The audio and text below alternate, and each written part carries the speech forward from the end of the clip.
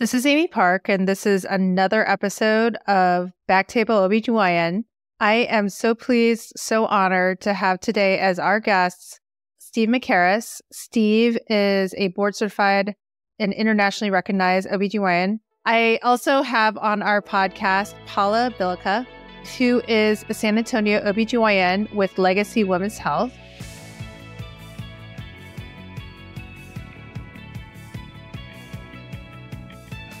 This podcast is supported by Pacira Biosciences Incorporated. However, Pacira had no control or direction over the final content presented. In terms of your playbook, because I feel like that might be the roadblock, is the administration portion. Because I think most physicians want our patients to not have a lot of pain.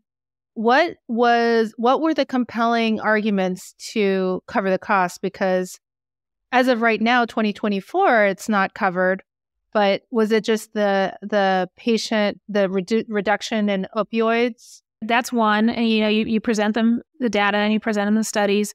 And then the other thing that, as we all know, hospitals are very, very interested in and very serious about are their, patient satisfaction scores, right? So when our GYN oncologist, presented, hey, look, these patients, they're very happy. They want to come back to this hospital for their next surgery and come back to us for the next C-section. And, of course, that got their attention, because that's very important to them. The Press-Ganey scores, right? That's what they're called. Yeah, I think women's health gets the short end of the stick a lot because Exparel was used already in colorectal at my hospital and general surgery at my hospital. And they were pushing back on the OBGYNs to use it. And it really took a champion, somebody to speak up to pharmacy, because it comes out of the pharmacy's budget. And pharmacy, is all they care about is their budget. And we went to administration. We said, listen, women receive, I think it was 65% of all opioid prescriptions in this country.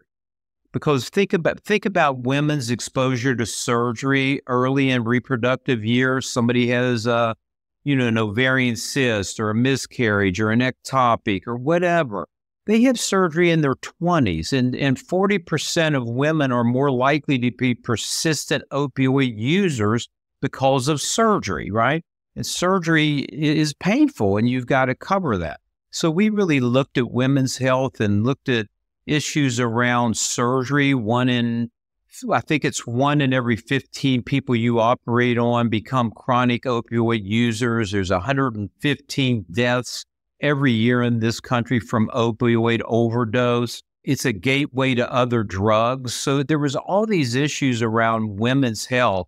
And women's health is important to the hospital because we all know women drive healthcare to what hospital you go to. You know what I mean? I mean, if the mom says, "Oh, my son's sick, take her to that hospital." I had a great experience there. But the exposure in women's health to opioids is pretty high. And we were giving opioids, and then if you think about it, how many opioids do you really need after a hysterectomy? I mean, 10, 15, or whatever it is. Maybe some patients don't use them at all, and then they just have all this opioids hanging around the house. So when you talk to the pharmacy, he doesn't care about all that. He just cares about his budget. So we went to the nursing staff, we went to the administrators, we, at our OBGYN departmental meetings, we have to present the No Pain Act. They don't really understand it or know that it's happening. So I think the real answer is having someone at the hospital who's a champion for women's health, somebody who's going to look at the data, speak up. We're not going to overuse it, misuse it. We're going to use it. Like, I don't use it if I do a laparoscopic oophorectomy. I don't use Exparel. But if you do a 3-port stage 4 endo case, you do a 4-port sacral colpopexy where there's a lot of torquing on the abdominal wall. There's a lot of surgical work that you're doing. I think it's indicated, right? The profile, there's never been a death that I know of from Exparel toxicity. If you look at the on-cue pump and the delivery of an analgesic in that arena. On-Q is another way to deliver an analgesic intra-abdominally.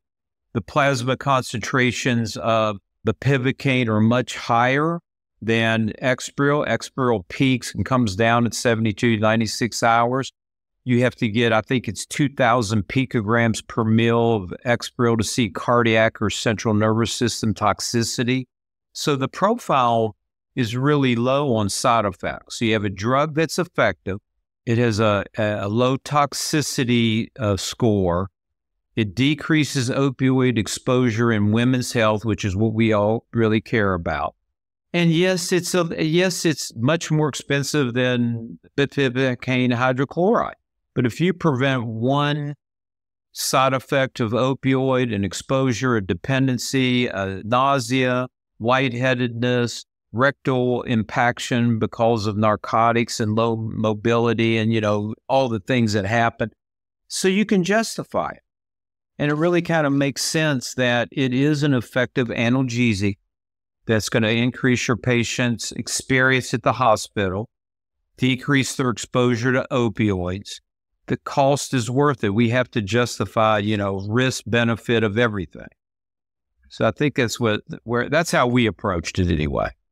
Yeah, we were kind of the same way. We had a committee that got together and, it was headed by the GYN oncologist, but you also have decrease in hospital stay, usually, if you have, less pain, less readmission rate, lower readmission rate, which is good for the hospital. And yeah, the toxicity, as long as it's used appropriately and it's, somebody who knows how to use it and how to admix it, and they don't admix it, that with lidocaine or, there are some rules about that, then it's, I've never heard of anybody, having any kind of, I've never had it, toxicity from Exparel on any patient. I don't know any colleagues that have. So it's very safe. And then the other thing that just comes to mind is educating the nurses on the floor and having them know that this patient got Exparel, and nurses in recovery. Because if there is a patient who's not responding appropriate to voice commands, or she has CNS changes or cardiac changes, you want to know that patient got Exparel, because anything could happen, right? And then on the floor, if you're admitting the patient, the nurses need to know this patient got Exparel. We're going to decrease narcotic use.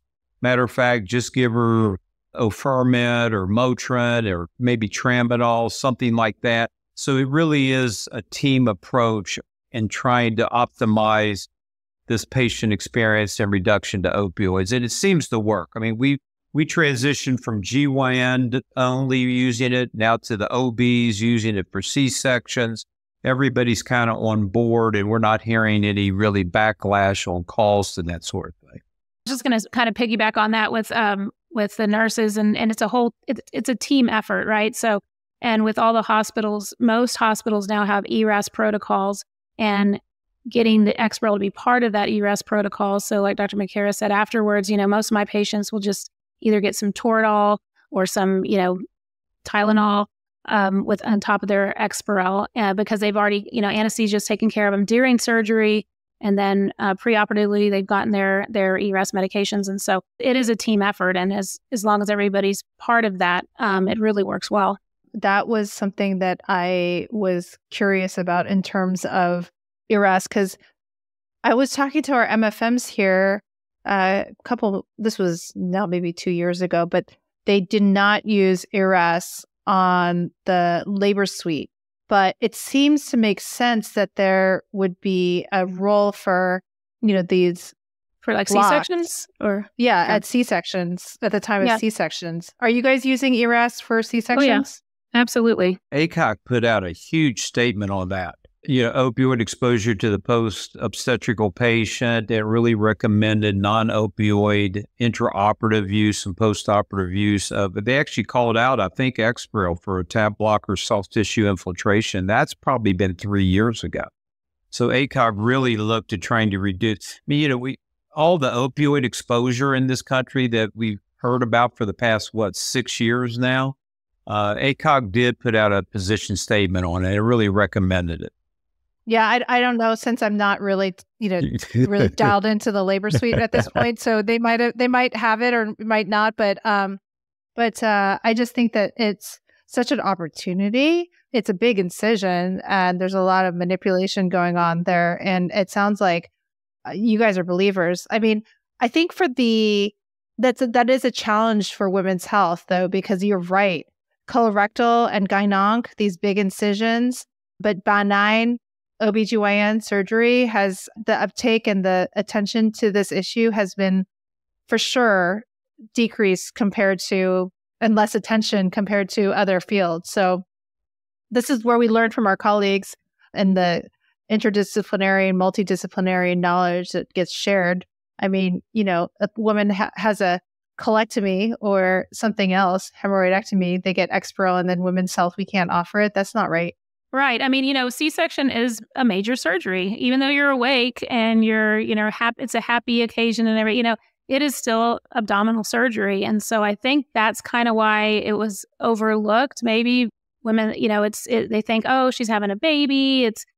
I don't know. A lot of people don't think of it as major surgery, and it is. And I tell my patients, you're having major surgery. This is a big surgery. You're having an abdominal incision. We have to go through all the layers just like we go through, do any of our surgeries. And so they have pain just like anybody else, if not more. I mean, C-sections are not a gentle surgery, and I tell my patients that, so I think even more so for them, it's important to have this pain relief. And, one thing that comes to mind just because we're talking about this, Exparel is contraindicated for a paracervical block. I don't think anybody'd ever use it for that, but, you might say, well, why don't I knock out some of these labor pains or whatever? But it is contraindicated. It can only be used in obstetrics once, the baby's delivered. Right. Yeah, they'll do the TAP block after we deliver the baby. After we're done, then they'll come in. The anesthesiologist will come in and do the TAP block. And most of my anesthesiologists at our hospital are very receptive to it. We've had a few that we had to kind of get on board, but once we tell them the outcomes of the patient, because a lot of times the anesthesiologists don't see the outcomes. They just do the TAP block and then they don't ever hear anything again. So when they heard what the outcomes were and how well these patients did, they were like, okay, yeah, we got it. That's awesome. Well, I have learned so much from all your tips and tricks, and this is really the way to learn is from the experts, and also not just the data, but hearing your anecdotal experience is always compelling, So I really thank you guys for coming on the show and sharing your tips and tricks, and also just how to get it on board, because a lot of people don't know how to get it. So getting a champion, getting your colleagues who can attest to its efficacy, talking to the pharmacy committee about it. Typically at hospitals, if you want to liaison with the pharmacy committee, what is the best method? Is going through your chair or your practice director, or how did you guys know who to contact? Mine was a little different because I was in the operating room and I wanted to use Exparel on a total abdominal hysterectomy patient. And my GYN coordinator circulator said, the pharmacy said you can't use it, which really kind of ticked me off because I'm like, hey, who's he to say I can't use this medication? And then I picked up the phone after the case and actually called him and asked for a meeting with him and went and talked to him. And it was all about his budget. So I just went right to pharmacy. But I think that was a little bold and maybe it doesn't need to be the way to do it. But I think what you can do at your OBGYN departmental meeting, I think a couple of things. What I'm planning to do at our next OBGYN departmental meeting is bring up the topic of the No Pain Act so people just know about that, because it's right around the corner where that will be applicable for our patients. But I would go to that OBGYN departmental meeting and say, hey, we need to talk about Exparel. There's good data on that now, and do it that way. And then the OBGYN department chair would then be able to talk to the pharmacy and the leadership team to get something together. Maybe bring the pharmacy director to your next OBGYN departmental meeting and have a discussion around Exparel. That's probably the way to do it.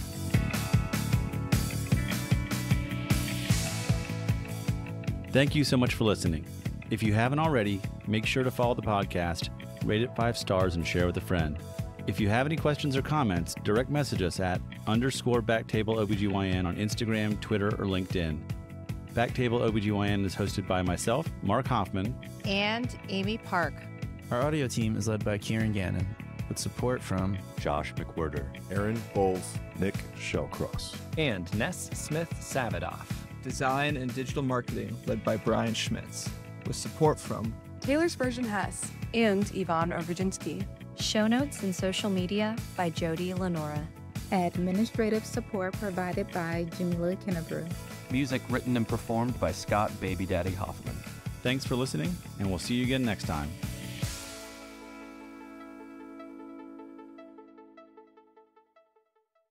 The views and opinions expressed by the hosts and guests on BackTable OBGYN are their own and do not reflect the views or positions of their employers or any entities they represent.